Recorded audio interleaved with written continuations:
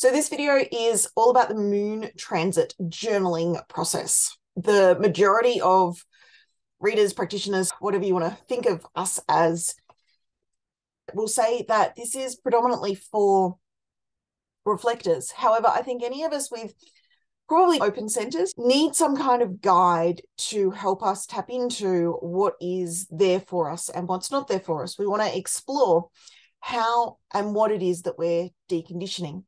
One of the consistencies in the transits that is easy to follow through and move through quite quickly is the moon. And so the sun moves through every gate through a full year. The moon moves through every gate in roughly a month. And so when we want to dive in deep and quick, the moon is a great place to start. And we're not going to look at every gate to start with. We're simply going to look at those that create channels. So on the screen, you can see my genetic matrix lunar month transit view, which is in essence the moon transits for the month of February. And on this chart, you can see a number of things. So at the top, you've got a little key. And if you hover over them, which you won't be able to see on the screen because I'm going to just put up a static slide, but if you hover over them, you'll find that they tell you they are, the green is the channel created by the moon, the yellow is the gate activated by the moon transit, and the orange is the foundation gate or channel, meaning that it comes from your chart. So if you look at mine, the first highlighted line, the gate in column 1, 2, 3, 4, 5, so you get day, time, date, center, gate. And like I said, date and gate, I'm tripping my brain right now. All right, so we've got day, time. So the day is what day it is of the month. The time is the time, and the time zone can change. So just make sure you've got it set to your own time zone. Mine is set to UTC +11, which is Sydney time in daylight savings time. So that's my time zone. Then we've got the date, the center that it's coming from, the gate, which is, you'll see it's either yellow or orange all the way down that line or all the way down that column. Then we've got the harmonious gate. Then we've got, I don't know what ACT stands for, though what we worked out is that these letters, so D, J, and P, are our design, our personality, and joint. And then you've got the channel that it's activating, the type of channel, the circuitry. I'm not going to go into that right now because it's in another video. By all means, look up that other video. And then the gate name. So that gate name is referring to the first gate highlighted in yellow. So for example, on day 3, 1344, 3rd of February route, the first orange highlight, we've got gate 53, harmony 42. It is a design gate for me. The channel is maturation. The type is generator. The circuitry is abstract, and the gate name is development. So for me, that is 5342 is a consistent channel. So any of the orange ones are a channel that is consistent in your access. Any of the green ones are the ones that are being brought to life through the transit. So the white ones aren't really worth paying attention to. You can tune into them, though if they're not activating the channel or they're not coming off a defined center, you're probably going to struggle to tap into the energy of them. And then what this allows us to do is to start connecting with the energy in our body, start tuning into what we're feeling, what the energy flow and what the variations in our energy is. And that's normal. So anyone that comes with a view that this inconsistency is bad is going to struggle. When we can accept that there is inconsistencies in our energy, this is where we start to truly live a life we love, because we know there are some days. So let's see if I can see an ego one. Ego. What are they calling it? They must be calling it heart. So my motivation is inconsistent. I'm just going to see, because there will be one, Control F, heart. 1, 2, So there are 4 gates coming off the heart. There is the first one right on the page in front of me. I don't need to scroll at all. So if we look at line, so it's day 7, time is 1945, the 7th of February. The heart, which is one of my undefined centers, also known as the ego, just to be clear. So it's worth knowing what they're referring to. So gate 40 comes to life through the moon, and it connects with my gate 37, which gives me the channel of community, and the gate name is deliverance. So for me, one of my inconsistencies is my motivation. But on the 7th of February at 1945, in Sydney, Eastern Australian time, gate 40 and 37 will come together, and I'll get, and that one's probably not going to serve me particularly well because it's coming in like 8 p.m. at night and it disappears by 7 a.m. in the morning. So whether I leverage that and utilize that or not, we'll see. Often I notice, though, at the moment I'm getting insomnia again, and generally it's because there's a gate active in the moon that is influencing me. So it's coming in at 2 a.m. and I'm awake by 3 or 4. So it'll be interesting for me to tune in and see, okay, so how does this impact my motivation? Does it spur me into insomnia and enough to drive me into insomnia, or does it simply just move past? But I want to check in at around 8 p.m. on the 7th, and any other times that I'm awake, I want to check in again at whatever time I wake up. How is that influencing me and my energy? And I'll do a reflection on that. You've seen, or you've got the opportunity, if you haven't yet, you can see my Monday morning musings where I look at the entire week. My invitation to you is to do this daily, or at least on the days where there is the green highlights. So you don't have to do this every day, just the days where there's the green highlights. So for me, the month of February, the 4th has 2 gates being activated, both from the throat.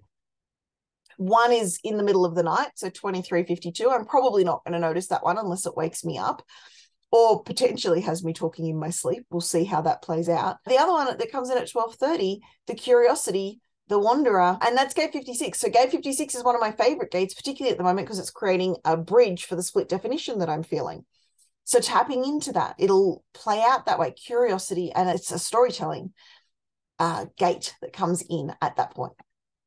So allowing yourself to move through this, if you want to understand yourself more deeply, you want to connect to the consistencies through an entire month. So on a daily level, I've got inconsistencies where we created the day and the week as what's meant to be consistent. Drives me insane. For those of us with open centers, particularly a lot of open centers, and tapping into the ebb and flow of life, looking at an entire month is key. And I've been doing that for a long time with my menstrual cycle and reflecting on my menstrual cycle. What I've noticed with reflecting on my menstrual cycle, which I've been doing for 7 years, maybe. So 2015, I started really paying attention to and tracking. My husband had been tracking it for a lot longer than that, though there are inconsistencies in my menstrual cycle. And what I'm realizing now is that those inconsistencies in energy, despite the consistency of the hormones, so partly my inconsistency right now is that I don't have consistency in hormones. Even when I had consistency in hormones going back a couple of years before I hit this perimenopause stage, there were inconsistencies in the energy. So I'd wake up some days on day 1 and I would be absolutely on fire, and other days I'd wake up on day 1 and it wouldn't be as intense. And what I'm realizing now is it was the gates. So while these flow fairly consistently, there's 29 days on this chart. 15 is the last gate that I can see at the bottom. It is pretty much that 28-day cycle. Now, when my menstrual cycle is 28 days, that probably works quite nicely. My menstrual cycle is not normally 28 days, which is where there is this tiny shift each month to have slightly different experiences. It was a level of consistency, and I appreciated that level of consistency. And then over time, and particularly at the moment when my cycle is a lot more irregular and my cycle is no longer 28, 29 days, it's closer to anywhere between 17 and 35 days, just to give me something interesting to play with. Those inconsistencies have shifted. Now, what will be consistent is the moon transiting through the transits. And so if you're looking for consistency in your inconsistencies, If you're looking for your pattern in your inconsistencies, then this journaling exercise, this journaling reflection is for you. And like I said, it's fairly simple. Open up Genetic Matrix and download your lunar month transit view. There's a download option. You can download it as a JPEG, a PDF, or export it to Excel. What I'll note, when it exports to Excel, it doesn't take the colors. So my recommendation is actually to have it as a PDF so that you maintain, or JPEG, so you maintain the colors. PDF is probably your best format though. And then open it daily and just look. And so you can look at the entire transits. And if you're up to that, great. If you're finding that too overwhelming, start with the moon and just look at, okay, what's the moon doing today? So today is the 2nd of the 2nd, 2023. And so the 15 and 52 are active. Now, neither of them create a channel. I could explore them, or I can look and go, okay, so I might explore some not self themes from the G self or the root, depending on my mood. Or I might just go, okay, nothing's being activated. What am I noticing in my body? Is there anything else coming through one of the other energies? I might look to the larger transits, or I might just write down and note, okay, so there's this kind of energy in me today. I'm not correlating that necessarily to the moon. Now, both my G self and my root are defined. And so with the active gates coming, with the gates coming off a defined center, there will be potentially some energy coming through in them. Without the complete channel, probably not a huge amount. So I may explore them a little bit. Now, if you're looking for a guide on the gates, let me know, and just head back to the reference section of, if you're watching this in the Create a Life You Love with Human Design course, head to the reference section. You'll find plenty of references on the gates and what I recommend and what's my most current and what I recommend depending on your own preferences. So there are some that are more story-based, and there are some that are more logical-based, and there are some that are a combination of both and give you the best of both worlds. So depending on your style, you'll find your recommendation. And if you're watching this on my YouTube channel, then I'll pop a link somewhere to reach out to me and ask the question and help me understand, what are your needs in the gates? What are you looking for? Are you a more story-based person? Are you a more logical person? Help me out a little bit to give you a recommendation that is going to be appropriate for you. And so that would be what I'd go to. I would go to my references on 15 and 52 today and just tap into them. Then tomorrow, the 3rd, again, it's not a real great day for me to be reflecting. So I've got the 39, which is coming off a defined route. So potentially I'd go down that path, or I've got my channel and I can go down connecting with my own channel. So throughout the month, you'll get through every one of your channels and diving deeper and giving yourself the space for reflection. So by the time you've done this for 2 or 3 months, you will have gone through the entire wheel 2 or 3 times and allow yourself to understand what is consistent in you, what is inconsistent in you, what happens when those inconsistencies become consistent. So for me, for example, the heart, I will probably feel the motivation center kicking in. So there's 2 channels that will kick that in and 2 that won't for me. So the heart only has 4. So the 4037 is going to my heart or my ego center. The 2644 is the other one that will activate it. So the 26 coming into the moon won't do anything because I have the 26, but the 44 coming in will create an activation. And they're going to show up differently. So if I search this for 44 or search this for 26, so what you'll see, and I'll make sure I share this on the screen, the 26 is coming in on the 15th, but it's not highlighted for me. If we look for the next 26, there it is sitting there with the 44 on the 12th. I don't know why that was the next one as opposed to because it's across in a column. All right, I understand the search engine now. So so it's not showing as the heart center there, it's showing as the splenic center. However, the 26 is the heart center. And so tapping into it on that day, it will connect. So the 4426 channel will define my heart center. This is getting a little bit more geeky. If you want to understand a little bit more, come to this with a Q&A question. Come to a Q&A call with this.